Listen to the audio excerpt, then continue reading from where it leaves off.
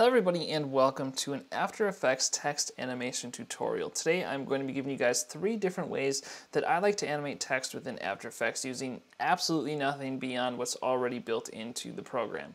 So let's dive right into it. We have 3 examples here, 3 different text options that we can show you guys exactly what we can do. So what I'm going to do first is show you guys the mask.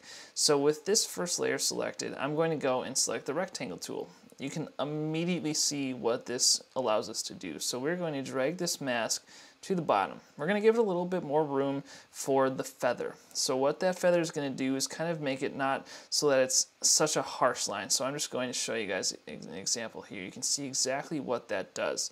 So let's bring that to 20 and keyframe the path at the beginning.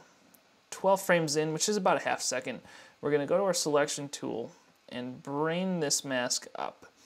Now what you can see immediately is just what that does. It brings in the text. Now this is kind of boring on its own. It's a little lackluster. So what I like to do is I like to hit P for my position and at the end set a keyframe because that's where the text is going to stop. And then at the beginning go in really any direction. I like to go up or down in this mask because it is a vertical situation. So I'm going to go down a little bit. Your distance can vary here, and what I'm going to do is easy ease that movement. So what you can see is that this text kind of just springs up into action, and this is a really cool way to kind of introduce new characters in a video or adding some text over B-roll if that's something that you're looking to do. So this is a great way to kind of just play with masks, move your mask around. You can change your keyframes, do all sorts of different things with the expansion, the mask, the movement, and really just play around with the mask in that sense. Example number 2. What everybody forgets is that After Effects has amazing built-in solutions to text animation. Look at all of these different options that we can play with. So what I'm going to do is just show you a couple. So here's Espresso eye chart. You can kind of see exactly how that likes to work. If I can get it to actually play, since my computer's a little bit on the lag end. Oh, that's because it's just the beginning of it. There we go.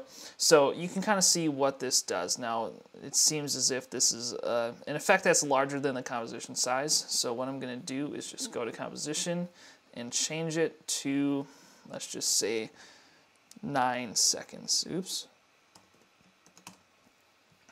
And then if we zoom out, there we go. You can see those keyframes. So you can see exactly what this does. It really has a good way to just kind of bring in the text. It's a cool little different effect. So that's one way that I like to use these built-in effects. Another one that I think is arguably even more effective is the Typewriter. So it's pretty plain Jane. In this case, I'm going to need to probably bring the composition a little bit larger again. So let's just make it 14 seconds. Here's our keyframes. We can hit U twice to be able to see them, select them, bring them over, and trim our composition back down. So, Typewriter, pretty straightforward. It's a typewriter. But what really is cool about this is being able to change where those keyframes are and changing the speed of it. So if you've got a long paragraph that you're trying to type on while maybe an interviewee is going through a quote that you want to just show on screen as they're talking about it, you can have different effects and you can change. So I can add this 22% and let's just say I drag this out. So if they're talking slowly at first and then they speed up or change pace within that quote, you can go and you can do that right in this program. You can go and you can do all of those things right within these effects, and it's really cool to do that as well. The third example that I want to show you guys is other effects that you can use within these text animations. So what I like to do is I like to do Gaussian Blur. This is probably one of my favorite ways to do this.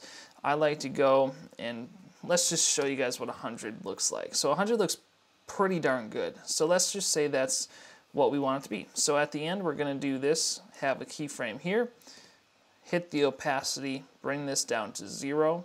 And if we just go forward a second, we'll bring down the blurriness to 0, the opacity to 100, and you can immediately see what that does for us.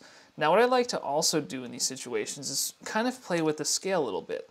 So if we go and we do 115, and we hit the scale at the beginning, and then a second in, let's just say even a second and a half, we go down to 100. What this does is it really just kind of helps the text fade in a really cool way. So I like to use this over cinematic B-roll. If I'm announcing a location and I'm making a video that's, let's just say I'm traveling to Maui and I'm making a travel video on Maui, this is exactly how I would introduce that location. So I would have this text, it would blur in, it would be really cool. I'd probably slow it down a little bit. So I can go in and I can kind of just, let's just drag all these out. You can kind of just see exactly what that can look like. Another way that I like to do this, let's just undo all of these things, is I like to use linear wipes. Now this is another way to do the masks, but I really want to just show you guys all of the cool things that you can do with what After Effects already provides you. I went ahead and changed the wipe angle to 270 because, as you can see, it's kind of backwards off the bat, which I don't understand necessarily, but we're just going to go and change that. So 100% is technically the beginning, 0% is technically the end. So we can go through and have this be 100%, even just masking it. Let's just do 25 with the feather there. And we can do transition completion and then go 12 frames in, drop this down to 0, and you can see exactly what that looks like. Now, let's say we want this to go out and animate out, but in the opposite direction, because if we go here and we do this from the same capacity, if we go here and hit UU again to bring these up, add a keyframe here, and then go back down to, well, up to 100, I should say, you can see that it goes backwards. Say we want that to be a little different. Say we want it to go still from left to right, animating out. What we can do is we can go here and change the angle. So we'll keyframe the angle right before that transition begins. So what I did there is I'm using Command or Control and the arrow keys to go just one keyframe left or right. And then what we can do here is go to 90. And then you can see it animates just the same way. So it goes left to right in both directions.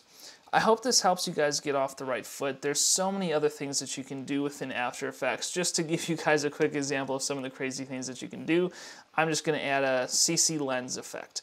This is one of my favorites going back into my early editing days. This is something that I used a lot. So I can go and bring this in. Let's just bring that there. And then 500. You can see it kind of gives a really cool zoom style effect. It kind of just flows right in. And it's just really cool. There's so many things that you can do within After Effects. I always say to people that are new to After Effects that if you can imagine it, After Effects can somehow make it happen. So if you want to see some more ideas and more ways that anything can be a possibility, leave some thoughts in the comments below. We would love to hear what you guys want to see. Thank you so much for watching, and we will see you guys next time.